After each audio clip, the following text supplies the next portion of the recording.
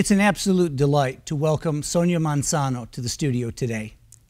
For over 4 decades, she inspired and educated American children playing Maria on Sesame Street. Her work as both actor and writer for the Children's Television Workshop caused Latina magazine to name her one of its 25 greatest Latino role models ever. She's in town to help celebrate the accomplishments of female leaders in the region and was most gracious in accepting our invitation to stop by. Sonia, bienvenidos. Welcome to Feel Like You Belong. Well, thank you. Nice to be here. Yeah, great. So you were in TV for over 4 decades, working on set with people and with puppets, Muppets. Right. What's easier, working with people or working with Muppets? Well, I think it's probably easier working with people, but more fun working with Muppets. Talk about After that. so many years working with them, I'm perfectly comfortable with having a man groveling at my feet, because that's where the puppeteers are as they hold up the puppets. Most of them are men. And when I first got cast as Maria, I was a little nervous, and I kept looking down at the puppeteer and not at the puppet. And Frank Oz, who played Grover at that time, finally said to me as Grover, "Stop looking at that man down there." And I said, "Oh, of course, I have to look at your eyes." And it was disconcerting because they're just ping pong balls. And you think that there's no emotion in there. But after a while, their personalities are so well drawn out that you start thinking of them as live entities. And it's very easy to have a rapport with them. Even though they cannot see you, they are looking at you on a monitor. Okay, okay. And really, you're relating to them in a very human way, which then your audience, the children watching. Sure, sure. I had a very strong rapport with Oscar the Grouch, who's my favorite Muppet to work with. Yeah, I like that he had a low voice, that he was nuanced, he was multi-dimensional. I couldn't tell if he was 44 years old or 8 years old when you're talking to him. And we just kind of had a sly exchange. It's remarkable to me when I see old footage today, because he's in a can, he's looking at me on a monitor, and he's reacting like this, and we're talking like this. Magic, magic of TV. Yeah, yeah, and the puppeteers and the Muppets. Awesome, awesome. So when thinking back all of those decades, you caught a big break. You were working in theater. Right, right. I was on Sesame Street for 44 years, to be exact. And I was, at the time that I first got cast, I was doing a show entitled Godspell. And it was a big hit. This was late 60s, early 70s. And Sesame Street needed a Latina actress. And frankly, there weren't very many of us. If you look back on those times, you never saw any person of color on television. When I was growing up in the 50s, I never saw anybody of color on television. And you certainly didn't see any Latin people on television. And Sesame Street wanted to show America the way it was, that it was diverse. And its target audience was the underserved inner city child.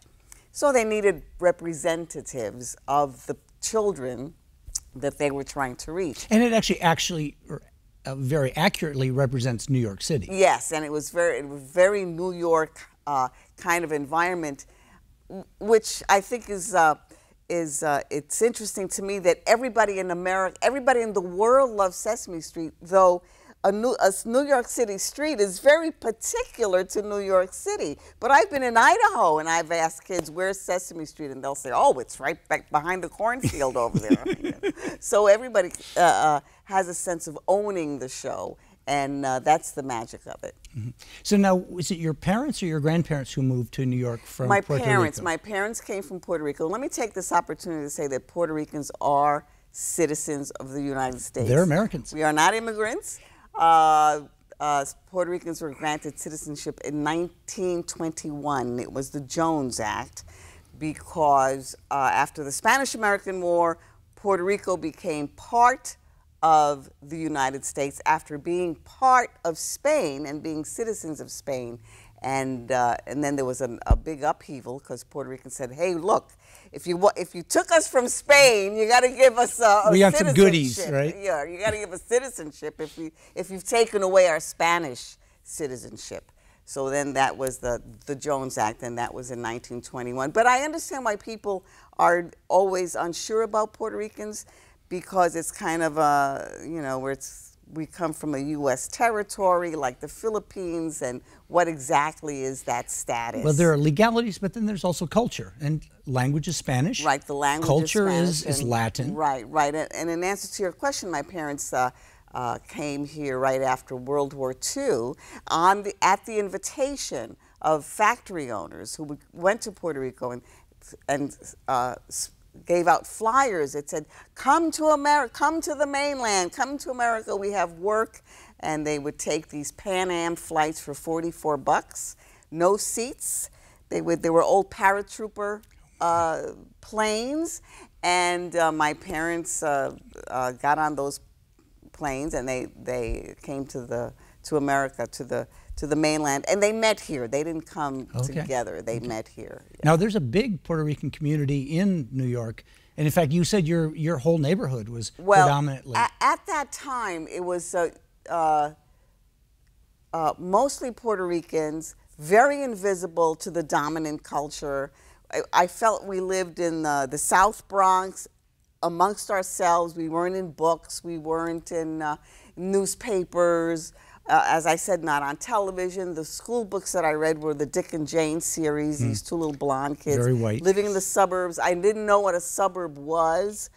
I didn't know where these kids lived. I wondered how come her mother, Jane's mother, stayed home when my mother went to work in a sewing factory. I wondered why Jane's father went to work in a suit every day when mine went to work in overalls. So you were living one life and witnessing a completely different world and feeling invisible, because how come I'm not reflected in this world?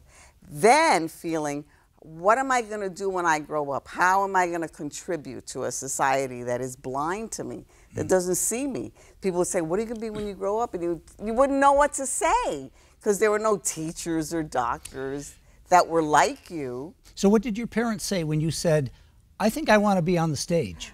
Well, I didn't say that, actually. I never sneaking out for auditions. No. It didn't work exactly like that. Well, we don't have all day to tell you my life story, but when it was time for me to go to college, I didn't have a very good grade average, because I went from the inner city school where I was a genius to a dummy in a middle class school, because they had higher standards. Okay? So I had to catch up. Meanwhile, I have to say once again, in the Bronx, I was a genius. When I got into the High School of Performing Arts, which is a specialized dramatic school, I couldn't keep up with these white middle class kids. But let me ask you, why did your parents say, okay, you can go to this special school? They were sort of, I had a teacher who thought I had something to offer. And, he just said to them, this is a good school. Okay. And they went, oh, okay. They just trusted. Yeah, they just trusted that he was a person in authority. And they assumed that the teacher was not going to put me in a bad school. It was better. I mean, the assumption was it was better than my neighborhood school.